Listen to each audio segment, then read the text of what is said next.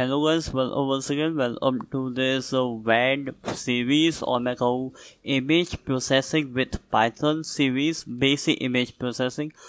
So इस video में मैं आपको थोड़ा सा लिटिल बिट इंट्रोडक्शन दूंगा स्टार्ट करने से पहले कि भैया WAND क्या है और क्यों हम यूज़ कर रहे हैं WAND. So WAND में आते हैं. उससे पहले मैं थोड़ा सा समझाना चाहूँगा पाइथन. सो पाइथन एक क्रॉस प्लेटफॉर्म प्रोग्रामिंग लैंग्वेज है. ये मेनली 3 ऑपरेटिंग सिस्टम है. बहुत सारे ऑपरेटिंग सिस्टम है लेकिन मेनली 3 है. मैक, लाइनक्स और विंडोज़ जो हम लोग नॉर्मली सुनते हैं. सबसे ज़्यादा विंडोज़ सुनते हैं. सो पाइथन ने क्या किया है, यहाँ पे हैंड शेक API बिल्डिंग या फिर मैं कहूँ हैंड शेक, सिंपल वर्ड में कहूँ हैंड शेक होता है. पाइथन एक लैंग्वेज है, बहुत सारे कोड्स है और क्या है वो भी बहुत लाइन्स ऑफ कोड्स है. सो वो लाइन्स ऑफ कोड विंडोज़ के लिए अलग लिखे गए होंगे, मैक के लिए अलग लिखे गए होंगे और लाइनक्स के लिए अलग लिखे गए होंगे.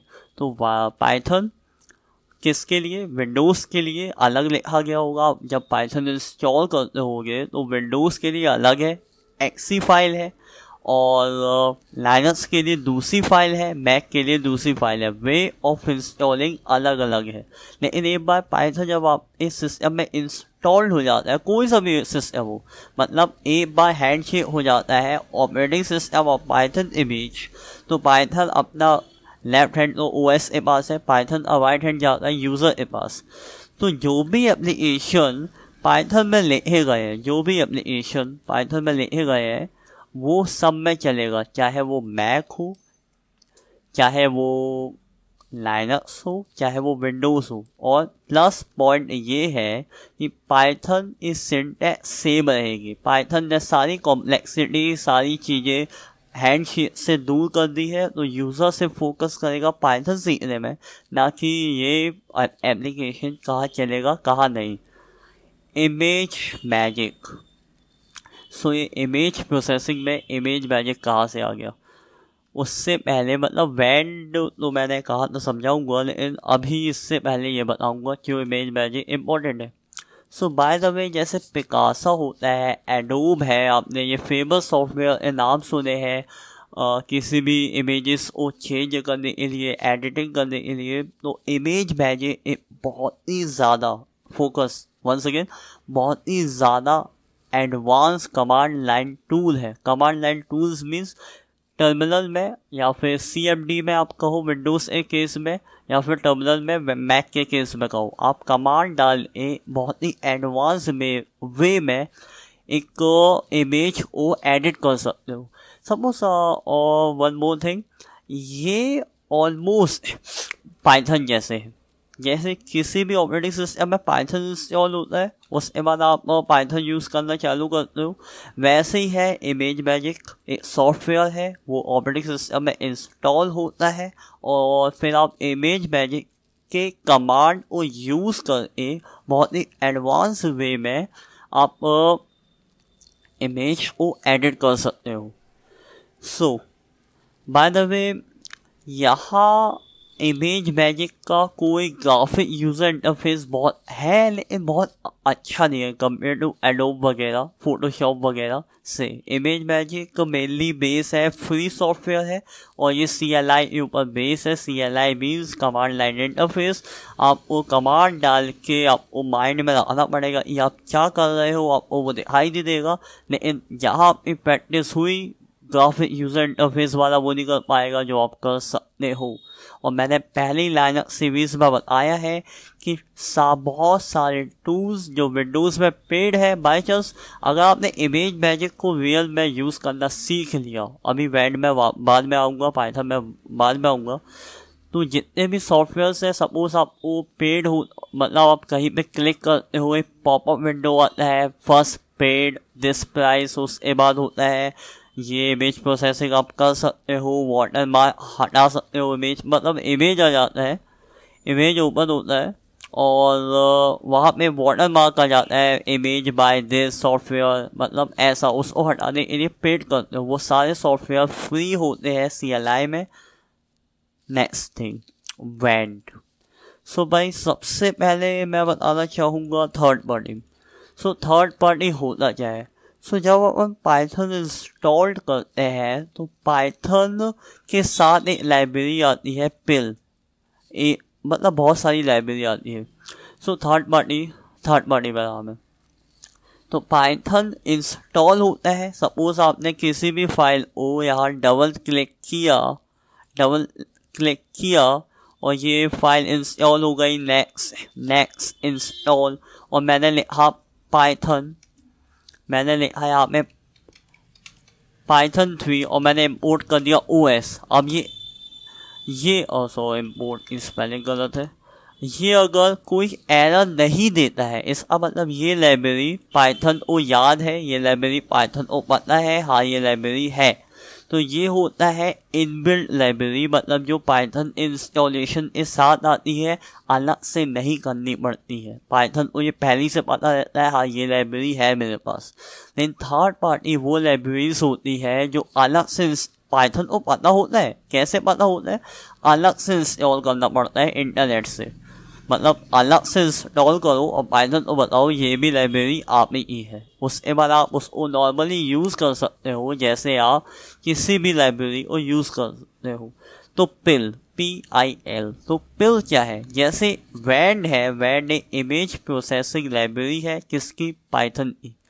वैसे ही पिल है इमेज प्रोसेसिंग लाइब्रेरी पाइथन की। सो मैं यहाँ पिल यूज़ नहीं कर रहा हूँ, मैं यहाँ वैंड यूज़ कर रहा हूँ। Suppose one more thing, wand for Python. इसके बाद यहाँ पे फोकस करता हूँ मैं इमेज मैजिक के ऊपर। मैंने बताया कमांड लाइन टूल है।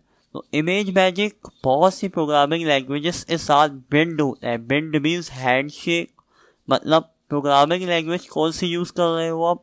पाइथन, शायद से पाइथन यूज़ कर रहे हो, शायद से आर प्रोग्रामिंग लैंग्वेज यूज़ कर रहे हो, शायद से रूबी कर रहे हो, या फिर पर्ल कर रहे हो, कोई मतलब नहीं।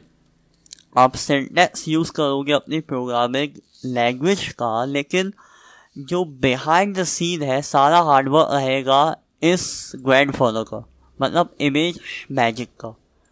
सो वैंड क्या है? अगर वैंड का मतलब है अभी इस केस में जब भी पाइथन वैंड आता है तो मतलब वैंड एक लाइब्रेरी है पाइथन की जो यूज़ करेगा इमेज मैजिक को किसी भी इमेज को एडिट करने में।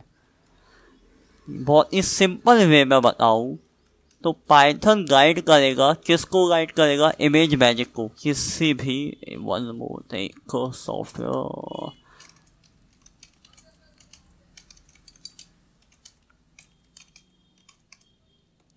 सो पाइथन गाइड करेगा किसी भी सॉफ्टवेयर को, मतलब एक इमेज मैजिक को, कि भाई ये इमेज को एडिट करो। लेकिन वो गाइड कैसे करेगा? पाइथन जो बोलेगा वो इमेज मैजिक को समझ में आना चाहिए, इसलिए पाइथन की लाइब्रेरी बनाई गई है वैंड। तो जब आप वैंड इंस्टॉल करोगे इंटरनेट से तो पाइथन को पता चलेगा वैंड है मेरे पास। और वैंड क्या है? इमेज मैजिक मतलब इमेज मैजिक से कम्युनिकेट करने का एक वे है। तो पाइथन जो बोलेगा इमेज मैजिक वैंड की मदद से इमेज मैजिक वो सब समझ आएगा। सो वन मोर थिंग यहाँ मैं दिखाना चाहूँगा, व्हाट इस कोडिंग आ गया, वाटर mar.py। सो मैंने इंटरनली किसका यूज़ किया है? पाइथन का, मतलब मैंने कोर्स यूज़र वो राइट हैंड वाला एग्जांपल, यूज़र तो सिर्फ पाइथन से कॉम्प्रोमाइज़ करेगा। सो एक्सटर्नली मैंने पाइथन का यूज़ किया है, पाइथन का कोड लिखा है और आउटपुट मिल रहा है पाइथन का कोड लिखने से। लेकिन इंटरनल लेवल में जाए तो पाइथन यूज़ कर रहा है इमेज मैजिक को, पूरा काम, पूरी प्रोसेसिंग, बहुत ही एडवांस टूल है इमेज मैजिक, पूरी प्रोसेसिंग सब कुछ कर रहा है image magic. So image magic को गाइड कौन कर रहा है? पाइथन। किसकी हेल्प से कर रहा है? वैंड की हेल्प से। वैंड एक लाइब्रेरी है किसकी? पाइथन की, थर्ड पार्टी है, अलग से इंस्टॉल करना पड़ता है और ये इमेज मैजिक को गाइड करता है कि आप इसको ऐसे ऐसे एडिट करो। अब आते हैं दूसरी प्रोग्रामिंग लैंग्वेज के केस में। सो अगर मैं दूसरी प्रोग्रामिंग लैंग्वेज के केस में आऊँ तो इमेज मैजिक बहुत सी प्रोग्रामिंग लैंग्वेज के साथ बिल्ड है, चाहे वो PHP हो, रूबी हो, पर्ल हो, लुआ हो। यहाँ पे आपको imagemagick.org स्क्रिप्ट्स index.php या फिर आप सिंपल डाल दो इमेज मैजिक कहाँ पे सर्च में, तो वो आ जाएगा।